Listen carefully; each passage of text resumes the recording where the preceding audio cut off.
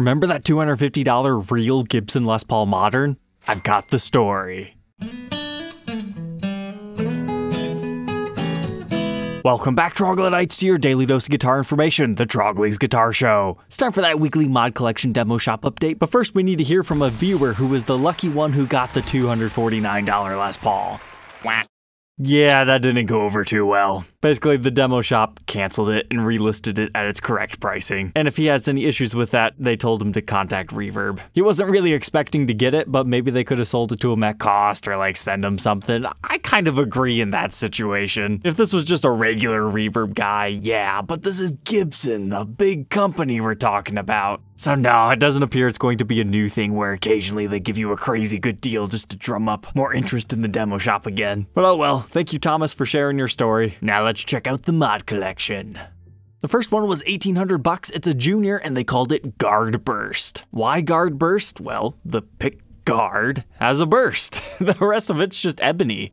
But if you look closely, even the knobs have a slight multicolor shifting effect to them. That's interesting. But you're probably saying, hey, I could do that at home with my spray booth. Well, to spice it up even further, they give us one of the old-timey Gibson logos on the headstock. Kind of reminds me of that 2018 limited edition series that we talked about in this episode. The back appears to be normal, although it might be a satin finish. But to follow that up, we've got a $335. They call it Spatial Satin. At $3,200, at first you might not have seen it, but you've got some sort of a spatial design down here. Not my favorite, but kind of reminds me of a blanket. Headstock looks pretty normal. But kind of a missed opportunity not to put another one of those designs all over the back. Or even better yet, stencil it all over the neck. That would be cool. But how do you feel about Beauty in the Beige? It was $5,300, definitely another satin finish. They blacked out all our hardware. Uncovered pickups, but still with the gold accents.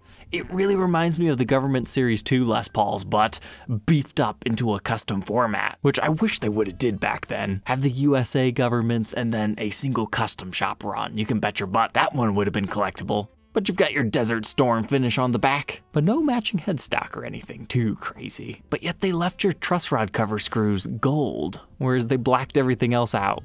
I suppose if you go back to the body, they left a lot of gold accents, like around your poker chip and the screws for your pick guard and height adjustment, outside of just the adjustable pull pieces. This Delectable Red Burst SG though is quite attractive. It looks like they just gave it a very slight darker border and it takes it from what we've seen a lot of lately to something completely new, and I love it. It's a little bit tricky to see, but those look like chrome P90 covers. I think that helps transform it as well. Then you flip it over to the back, and it looks like they did it here too. On the back, a little bit on the heel, a little bit on the neck and around our serial number, and it's a full gloss with the cheeky peachy logo. But this 50 standard was done in Sunspot Burst. What it looks like to me is it started life as maybe one of the 50s P90 ones. It was initially gold, so they just sprayed red over top of it. They threw a mini humbucker in it. Definitely a pickup combination you don't see every day. It looks like they might have upgraded it to custom shop knobs. Headstock's the same, but how's our back? Left natural. How's this for a tasty finish? Fruit snack. Offered at $3,300. This is just a really unique color. You've got red with an interesting flame top with a very select dark border. P94 in the neck, uncovered bridge. This reminds me of something that would come out of Gibson in like the 2016, 2018-ish era. Similar to, but not exactly blood orange finish. But ho, is that the same guitar? It's a sparkle blue headstock? I see it now. That's not black. I was wrong. It's sparkle blue. This just kind of looks like the Les Paul Special that we had documented before, but different. Yeah, that makes a lot more sense now why it's called that. That was the sleeper of this week. It was not too much of a premium either. Following that up, Smokehouse Burst Satin. So there were Smokehouse Burst Classics at Sweetwater, but they're done. You can't buy them anymore. Someone leaked to me all the new 2024 models, and I wish they wouldn't have because I would have rather been excited on launch day, but let me tell you guys, I've seen the future and we're going back to 2018.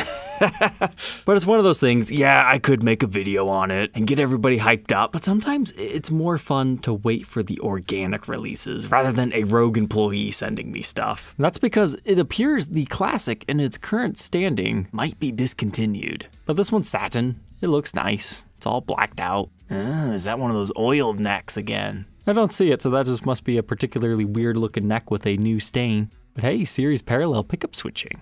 And lastly, Viridescent Satin SG Tribute. It's a nice green, but just green with a natural neck. But now let's check in with our European mod collection. How are these guys doing?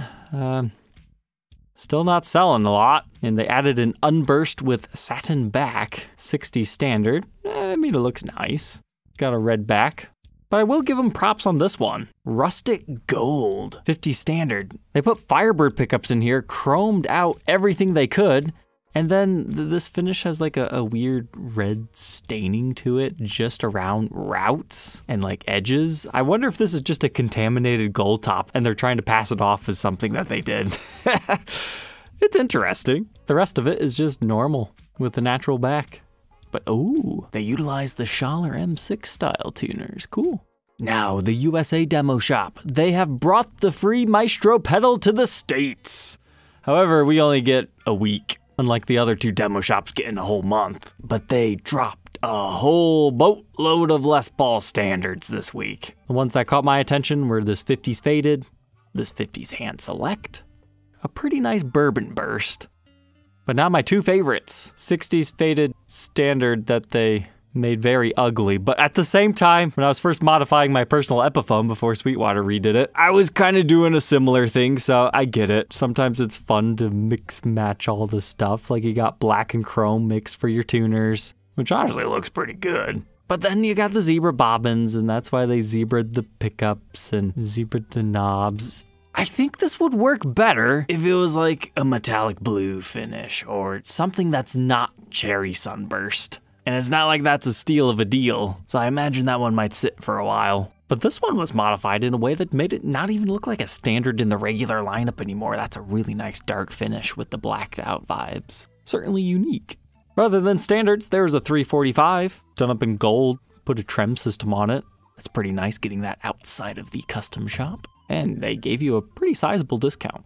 And then this is a 50s P90, which I suppose I probably should have bunched it in with the other ones, but this one was unique. See-through pick guard, black P90s, but then they use colorful piece knobs on it, which I'm surprised they still have those things to use up. The back is just natural. And then lastly, a Les Paul Special TV Yellow. Gave it the old mustard vibes, see-through pick guards and knobs, cream plastics. Personally, I'm not a big fan of cream and TV yellow. I feel you need the black to balance it out. Now, the European Demo Shop. They literally had 4 new items. This was a pretty nice 50s standard, but I really like the 60s figure top. That's a good one. Really strong wood grain and flame. Yeah, the back's not too bad either. And kind of similar story in the UK shop. The big thing here is the prices just don't seem that good anymore. For example, this brand new 68 Custom, now granted, it's in a classic white finish. Including value added tax, it's about $6,500. Brand new, that model is $6,200. Now white is a premium color. Usually they charge about $500 extra for it. So you technically are getting a discount and getting taxes included, but so far it just doesn't seem to really be enticing this particular market to be buying their goods. But market analysis aside, it's a beautiful guitar. 68 specs means we're going to get the ABR1 bridge and we've got the maple top. And you're gonna have a slightly chunkier neck with these unique waffle back tuners. Then they also had a Victoria, but again, those are $3,200 brand new. So you're really only saving the sales tax in exchange for getting the demo stamp. But oh, looks like we got some time left tonight. So let's see a recap from a previous episode. So when I talked to the guy who ran this division within Gibson, he said a couple of months ago that he never planned on listing a headstock repaired guitar. He just thought it really wasn't worth the shop's time to repair it and then sell it. However, yeah, this one has a headstock repair.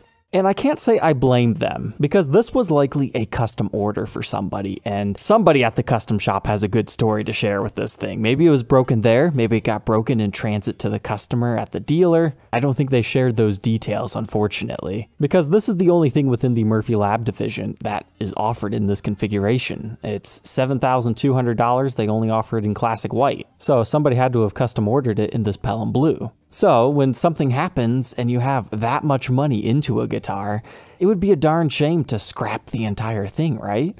So I think it's okay that they repaired this and are selling it as is. The price, I mean, $5,600, down from $7,299, granted.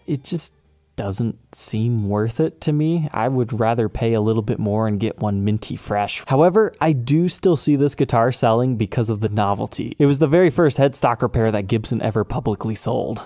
I mean, at least they had the common decency to put a stinger over top of it to hide it a bit. But to be honest, these guys are great at building guitars, right? But as far as doing repairs that are hidden and good, that's not necessarily their strong point looking at this one. I mean, if you've got finish over top of your repair, I'm sure they could have made it completely invisible. But maybe at the same time, they didn't want to do that, because then it might not have got listed correctly. It's good to actually be able to show that. Alright, Troglodytes, I hope you enjoyed this week's recap. Don't forget to like, comment, and subscribe, and we'll catch you tomorrow on the next one. Take care.